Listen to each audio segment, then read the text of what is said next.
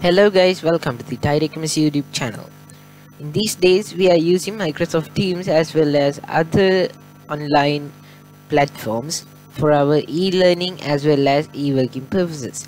So normally when we are using Microsoft Teams, mostly we are logged into our personal accounts. So in this video today I'm gonna show you how to change your name without signing out from your Microsoft account.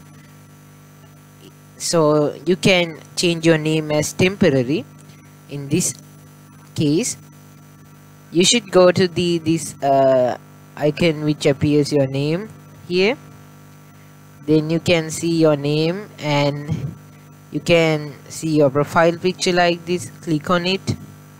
Then you can see here panel like this was appeared. So by clicking on this icon, you will be able to change your name. I'm inserting my name.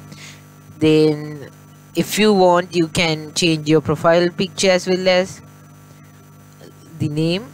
So after editing or after completing it, click on this save icon. So that's the only thing to do. No need to sign out, or no need to make a new account, or no need to go to the website. So this is the end of our video. If you like, give thumbs up and don't forget to subscribe us. Bye.